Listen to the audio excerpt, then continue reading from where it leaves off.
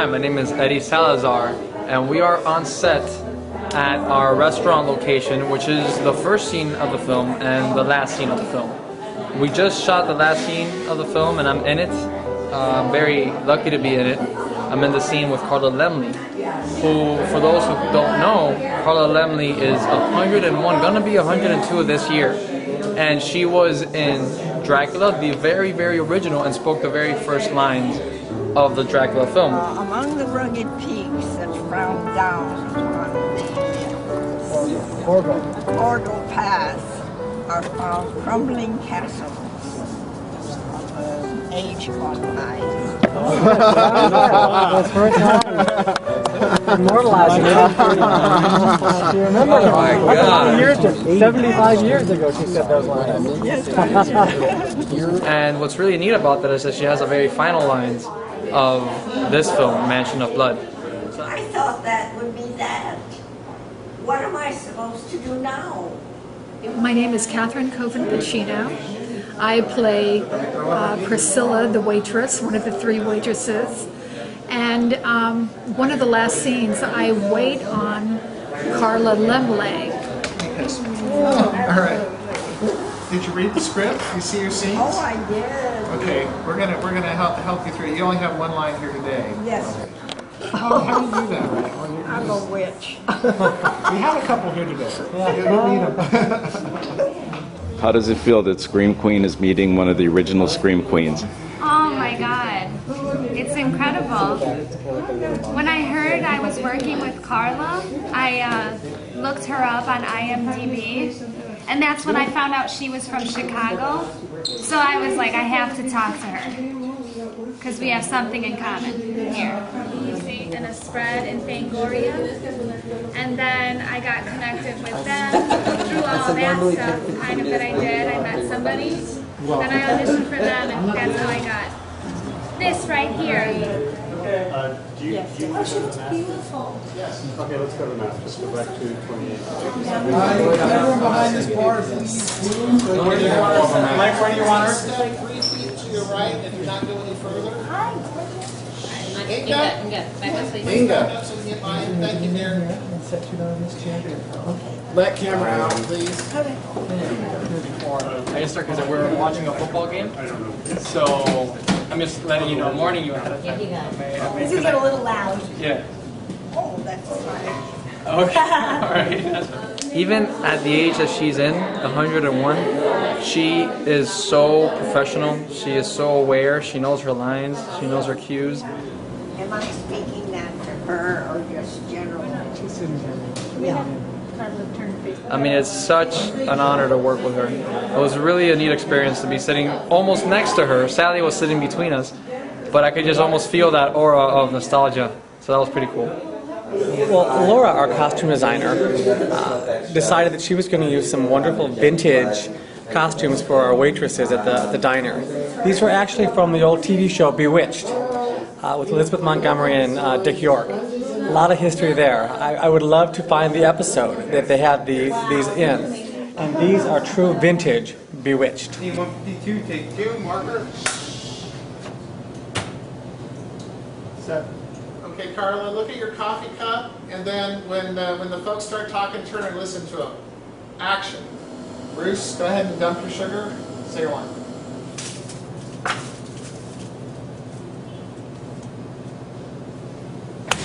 Foul! That was most foul number 37, Evans Kerr.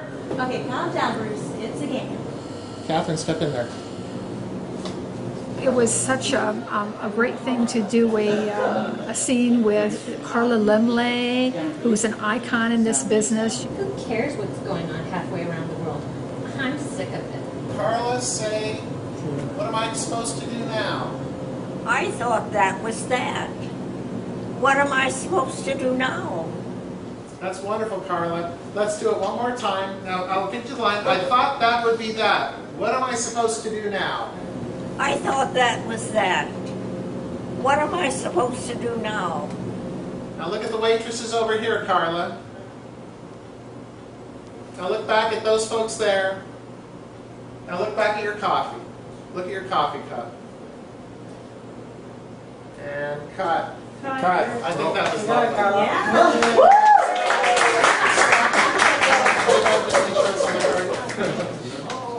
Oh yeah, it was wonderful. You're just such a natural when you just fall into it. It's just great. I promise you, I made sure you looked good. Oh, thank you. Dracula, The Phantom of the Opera, and now Mansion of Blood. It's like 3 major horror films. Yeah. Do you feel you're getting in a niche, or are you happy with it? This seems to be the most horror film of them all. The others weren't quite horror films. We're going to do her close-up. Do you want to stay and watch, or do you want to go back and have something to eat? No, I'll stay and watch. Great, perfect. He's going to stay and watch. I was delighted. I was pretty young when I first did Dracula, and now I'm pretty old when I'm doing another one, 101, you know. But I don't feel that way, you know. I feel very young. 1, 2. I'm gonna take one more. 1, 2. Did you get a chance to see the Phantom of the Opera musical? No, I didn't. I didn't get to see that. But it wouldn't be as good as the movie, okay? That was a wonderful time of my life. Well, everything's a wonderful time of my life. Have we met before? Well, you're probably a previous life. Gary, this is Carla. Carla, it's a blessing and an honor to meet you. Oh my goodness, thank you so much. I've been doing this for 41 years, and I think that's a lot, but it will never keep up with you. Oh. 1927. 19. The opera. Oh. Yes. Of course. I have a lot of questions for you. Oh. All right. God, this is an honor. This is such an Oh honor. my. Such an honor to be with you, working Goodness. with you. Thank you. I call it an angelic intervention. Where the angels, your angels and my angels brought us together and have some fun in front of a camera. Well, that's beautiful. Thank you very much. It's an honor to meet you. Oh, thank you. Oh. Okay. And give you my energy. Oh, I love Respect that. and honor. I'll use that. Good! I'm using what you're giving me, too. Okay. We're going to be batting 1,000. Let's hear it for Carla. Oh, that's the one. Wow. That's beautiful. Crop those two. Tell them how you got the little part in Dracula. How did that happen?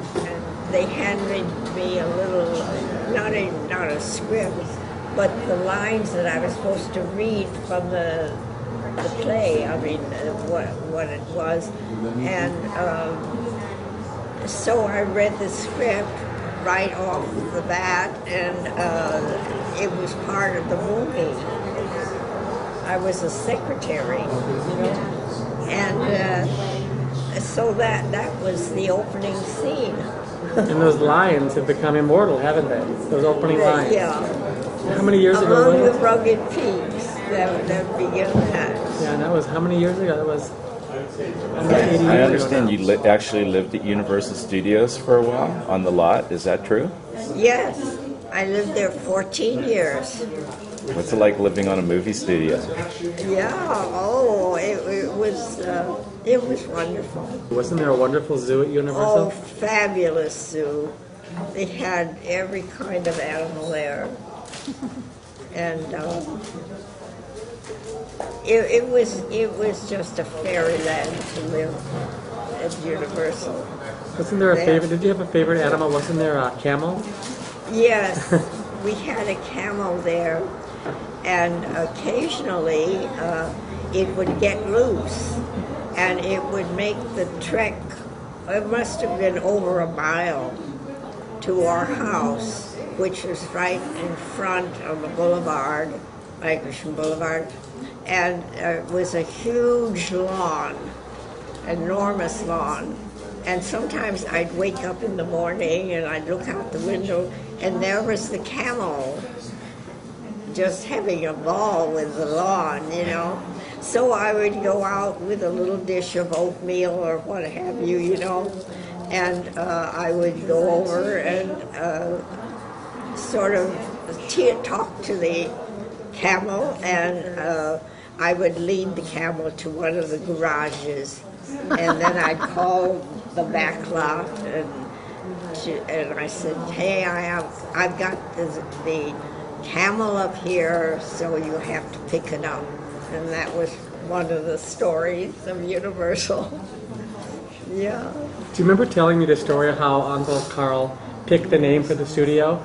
It was due to a truck. They were looking out the window, and this truck went by, and it had Universal, whatever it was they were selling. But he said, I think I've got the name. I've got it, you know. And that's how Universal became Universal.